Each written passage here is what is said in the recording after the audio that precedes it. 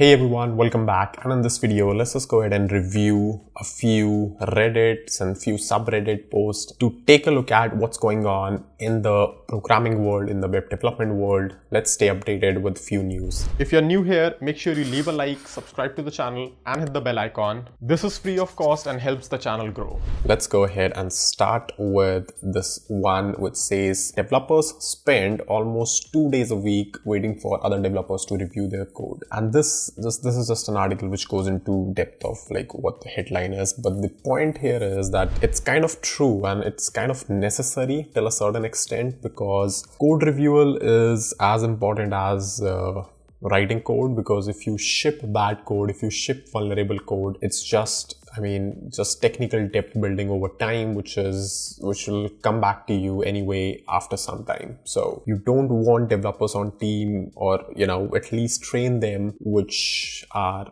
consistently writing bad code, or you want your review process to be so strong that no bad code, or at least as less as possible code goes to production. Because if you ship code in a hurry and that code is not ready, and the code is a critical component of your website or your app, then eventually you need to refactor it sometime later, and by that time it is possible that maybe the bugs and the quirks that code has introduced are now rather a feature. So if you fix that or if you modify that, something else breaks. So I totally agree that it might take a lot of time for code reviewal or anything, but that usually could be a good sign as well. It's not always a bad sign. And another Log4j vulnerability has been discovered.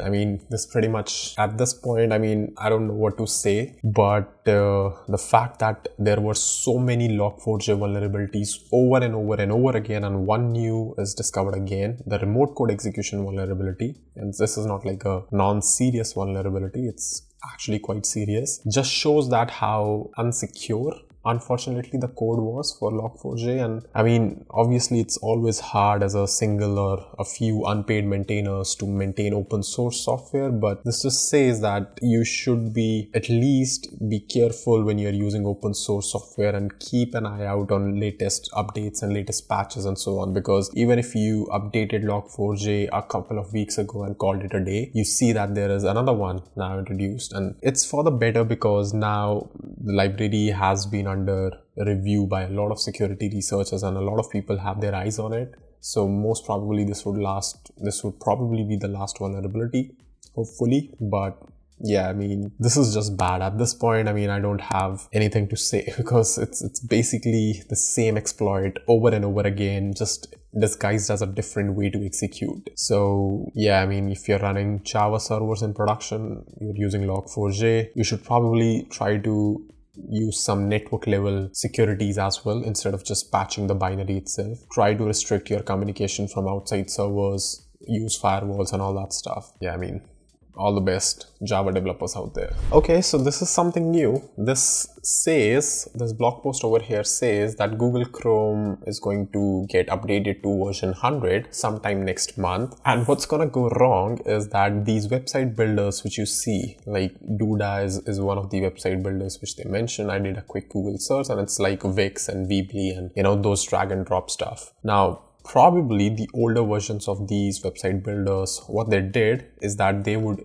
read your user agent, and depending on the version in the user agent, they would probably maybe show you a dialog box saying that, hey, your website or your browser is very old, you want to upgrade it to browse this website, and it will just not let you browse the website. Why? Because if you're probably browsing on Chrome version 20 or 30, you're probably using a very old version which does not support a lot of features. So instead of actually checking features in JavaScript itself, they do a cheat by just checking the user agent and seeing what the browser version is. But the problem with this is that at least this one website builder which they mentioned uses this as the user agent, and then it will extract out only the first 2 digits of the version of the browser version. And this would break with version 100 of Chrome because, well, Chrome's 100 version has 10 as the first 2 digits. It will seem to this Duda or whatever website builder that, hey, you're browsing from version 10 of Chrome, so we won't show you any website contents. And I mean, it sounds pretty stupid, but it's probably a hard thing to fix because these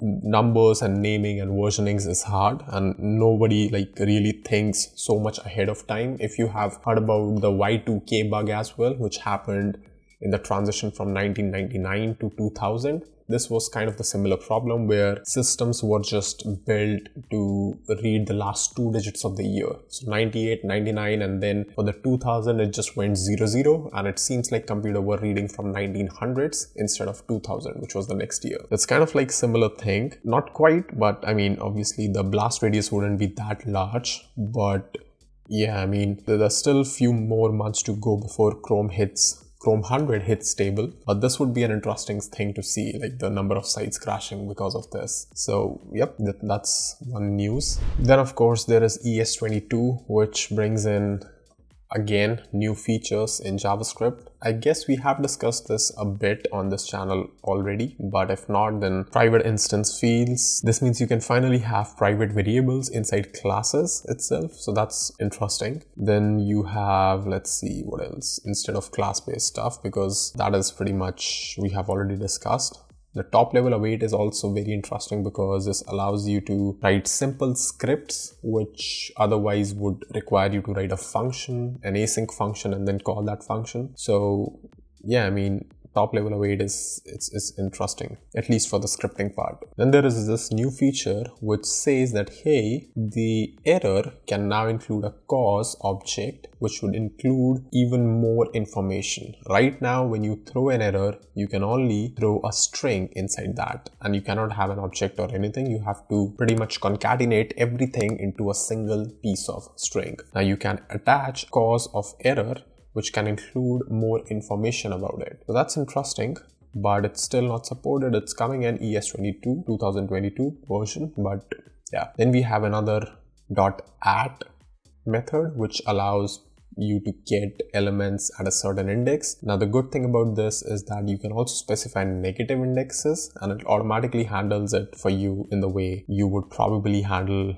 with the length of the array minus the value. And not super useful, honestly. It's probably more characters also compared to the usual one if you're using a positive index, but for negative index it might be a little easier on the eye. Then we have a bunch of more features, but I want to probably discuss this in a new separate video, not in this singular Reddit subreddit review. But the point being, JavaScript is putting serious work. I mean, starting from ES2015, ES6, that was probably like the turning point in JavaScript history, which changed a lot of things, which introduced a lot of new features, and it continues to do so over the time. So yeah, I mean, that's just another addition of a lot more JavaScript features. So yep, that's pretty much it for this video. Hopefully you got to know some more interesting stuff happening around the world in the world of programming. That is all for this one. Leave a comment below with your subreddit which you want me to review, or anything specific which is happening, interesting which is happening in today's time, and I'm gonna see if we can review that on the next video, on the next subreddit review. That is all for this one. I'm gonna see you in the next video really soon. If you're still watching this video, make sure you comment down in the comment section, I watched this video till the end. Also, if you're not part of CodeDamm's Discord community, you're missing out a lot on events which we organize on a weekly basis to code. You already know the drill. Make sure you like the video, subscribe to the channel if you haven't already, and thank you so much for watching.